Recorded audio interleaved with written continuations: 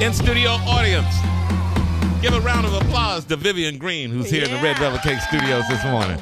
Good morning, Vivian Green. Good morning. How are you? I'm wonderful. Yeah, you got to get right back to your baby, huh? Yes. Yes. Let's go and get this over with. Who is he? Wow. No one's ever asked that. Oh my God. Welcome to the cake. I know. I mean, Sib goes, you've been here 30 seconds. And I know. She went right in. I so wasn't ready, like in any capacity. Okay, we got time though. Who? Dang, Sib. She usually does that to guys. She doesn't usually go in hard on women like that. Yeah, so who is he? Thank you, Jay.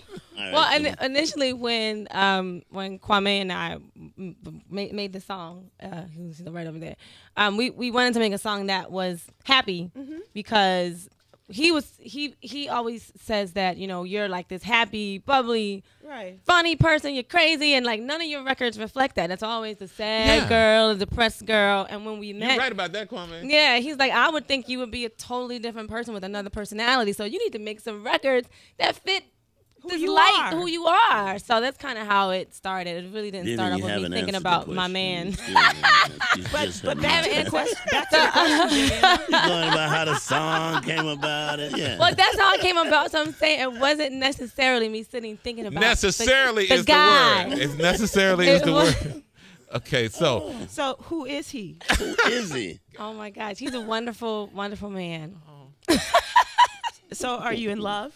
Yeah, but you know what's really cool about it is that I was single for almost 4 years, and I needed that, and it was great, and I loved spending time by myself and getting to know myself, and you know, just reflecting on things. And sometimes I think women are Wait a minute, you hear that? You hear that? Afraid of that, because afraid of being lonely and all that. But you have to, you know, just face that fear. Sometimes we need to go through that. That guy is somewhere in Philadelphia right now. To be in the how right come place. You don't say my name? How come you don't say my name? You ashamed of me? You ashamed of me? You know, I think when we're lonely, we don't attract. I'm so not mad at you, Vivian. Keep going. When we're lonely, we don't attract the right thing. But when you're together and when you are comfortable with yourself, within yourself, you attract somebody, you know, some positive energy to you. And your music is reflecting your happy state. Yeah. I like that. Absolutely. Yeah. Yes. I love saying somebody's name. I love that. That's cool. So not mad at that. Okay, let's get into it. It's not out yet? No, it comes out Friday. Okay. August 7th. Okay. Yay. People can pre-order now, though. But yeah, we released it August Disrespectful. 7th. All right. Is that a happy song? well, the is that a happy song about this man? It's not. It's not. I'm so happy, everybody. It's not that type of album. I do touch on all facets of love and self-love and spirituality as well.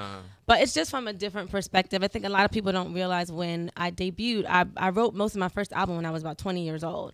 And when it came out, I was 22. And I guess because of the lyrical content or how mature it was, people thought I was older. So I was really like a girl, like coming into my adulthood. So I'm writing from a perspective of a grown woman now. And this is called Disrespectful. Disrespectful. The whole album is from the perspective of a grown woman. And so even if I'm talking about heartbreak, it's not going to make you want to cry. It's going to make you want to get up and get over and move past it. So Disrespectful is about a woman who's single, but she has a friend. Like she has a friend. A friend, and she's doing air quotes. Air quotes. Yeah, and he's a really nice guy, but she's been by herself for a minute. Really nice guy. Okay. He's pulling out all the stops, but she still wants to be single, but she really likes him. So she's kind of afraid to kind of step over to cross the line and to let's really start trying to date. So she's saying, I don't want to feel anything for you. Why can't you respect that? I don't want to feel anything for you right now. Just you want to hear it? Respect that. Yeah. Okay.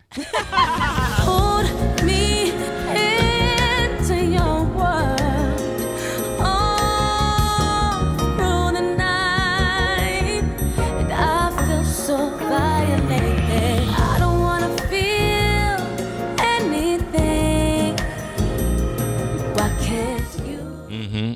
Stop it! Stop it! And I'm not broken. I guess that says. If that says what? Yeah, it kind of much says it. Yeah, it's a powerful song. You know, I think it's a very powerful breakup song where she's okay. She's not hurt. She's not crying. She's all right, and she's gonna move past it. And you didn't break up. Well, I'm not broken.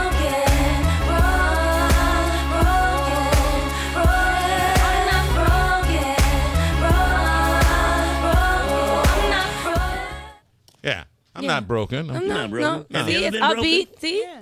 it's not depressing. Have you been broken? Have you ever been broken? Oh, when I was my first love, absolutely. Yeah. What was his name? I was about to say it, but I won't say it. Yeah, where's that jerk at? Yeah. Leave it all behind. Just it pretty much says Says it. itself. It pretty Yeah, much that's what says it it. says. Yeah. Yeah, Yeah. I'll just leave it all behind. I'll just leave it all behind. I'll just leave it all behind. I'll just leave it all behind. Not even worth the time. So I'll leave it all behind. Living in the moment, like it's. So you said you weren't working for about 4 years? Well, no, I think I've always been working, but I just had a long hiatus. Yeah. Why? It was 3 years. Well, which one are you talking about? There was a big one that was between my second and third album. That was actually 5 years, and then this last one was about 3 years. So which one? The first one was because I had my son. Right. Oh, how's he doing? He's doing really wonderful. He's 11 years old now. Wow. Yeah. And he was born with the unknown syndrome. So, like, all in all, both breaks, all the time that I've taken off between albums, so I've been working in between, still performing and stuff. Yeah. I've been to take care of him. The first years of his life were really difficult. We were in the hospital all the time. And then I guess when he crossed over to about 5 or 6, things started to really smooth out, But that first 5-year hiatus was definitely because of that. Yeah. And his health is? He's doing so amazingly well. It's amazing. What like, is unknown syndrome? it's like they don't know what it is, and there's not another kid like In him. the world? Yeah, pretty much. Yeah, Wow. yeah. He's like this anomaly. And how does It's this incredible. syndrome affect him? Well, it affects his bones. Well, first of all, let me rewind really fast. When I was pregnant, they told me he was going to die, and they told me all these like really horrible things, and that he couldn't possibly live past a week of being here, and they told me I could legally abort him because of all the issues, but he had started moving by that time, so I just could not do it. I just couldn't bring myself to do it. So when he got here, and I saw him, I'm like, okay, this is from what you guys were saying. Right. This is a I lot can do this, different. Lord, Yeah. because I was just praying every day. It was like really like one of the worst times ever. But when he got here, I just had all this hope because it wasn't what all the things that they said. Like they said he didn't have any fingers. His entire cardiovascular system was malformed, and there's nowhere his heart could pump properly, and just so many things. But when he was born, you looked at him and he looked. He's tiny. He's 11, but he probably looks like he's 7 or 8. And his index finger and his thumb share the same bone. So he doesn't have opposition in his thumbs. So they told me he wouldn't be able to do like all these things, and plastic surgery wanted to go in and like remove this finger. Well, I'm sorry, remove this finger and take this off completely and put the index finger here. And he would have 4 fingers, but opposition, if that makes any sense. Well, if right now he has 5. They're just kind of like this. Oh, I'm sorry, if that makes sense. And the thumb doesn't really bend.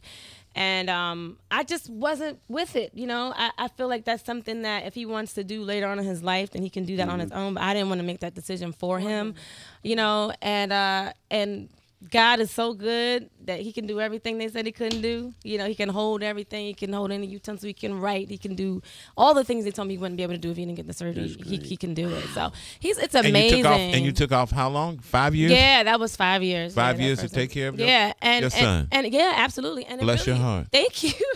And it really it affected my career absolutely, because when I came back in 2010, it was like a totally different ball game. Social media was out, and so it's like starting all over again. yeah, absolutely, yeah, absolutely. But I don't regret it at all. You do what you have to do for your family. That's right, family first. Yeah, and I'm releasing my 5th album on Friday, and I'm still doing it after 12 years. So Congratulations. I can't What's his name? complain. Jordan. Now we get a name. Jordan.